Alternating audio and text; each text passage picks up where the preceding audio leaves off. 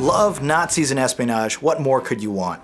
Released in the wake of the Second World War in the fall of 1946, this $1 million film noir scored $23 million in profit. The original screenplay by Ben Hecht is not only dripping with style, drama, and romantic entanglements, and also scored an Academy Award nomination. A woman is forced out of her comfort zone when she agrees to spy on a group of South American Nazis by rekindling an old relationship. Hollywood megastars Ingrid Bergman and Cary Grant play the star-crossed lovers, the former a reluctant accomplice for the Allies, and the latter is her scorned agency contact. Defending her abilities as a spy by highlighting her promiscuity, Grant reminds his CIA colleagues that she is first, last, and always not a lady. You idiot. What are you sore about? You knew very well what I was doing. Did I? You could have stopped me with one word, but no, you couldn't. You threw me at him. I threw you at nobody. Didn't you tell me to go ahead? A man doesn't tell a woman what to do, she tells herself. You almost had me believing in that little hokey-pokey miracle of yours, that a woman like you could ever change her spots. Oh, you're rotten. That's why I didn't try to stop you. The answer had to come from you. I see. Some kind of love test. That's right.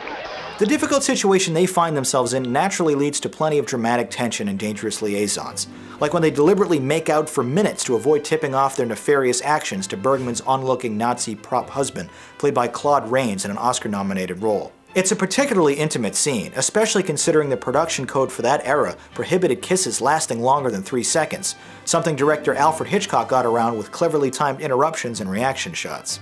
The clean 4x3 black and white frame shows off a number of impressive shots, like a 2-story crane move that ends on an extreme close-up of that scene's MacGuffin, a key to the wine cellar. We take complicated maneuvers like this for granted today, but 70 years ago it required quite a bit of technical artistry to pull this off.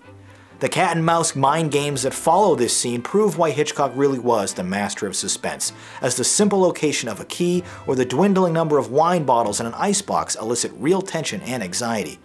The editing is solid as well, like a scene when Ingrid realizes she might have been poisoned, each player in the scene performing with emotional duality as the camera deftly cuts between them. Thematically, the movie remains focused on duplicity, love, and trust, which are blended together in an engrossing 101-minute cocktail. Notorious is a carefully structured romance with compelling chemistry and noir drama. I think it's a great film. That does it for this individual review, but if you'd like to watch full episodes of Movie Night and submit your own reviews to be included on the show, please visit the Jogwheel YouTube channel. My name is Jonathan Paula, thanks for watching, and have a good movie night.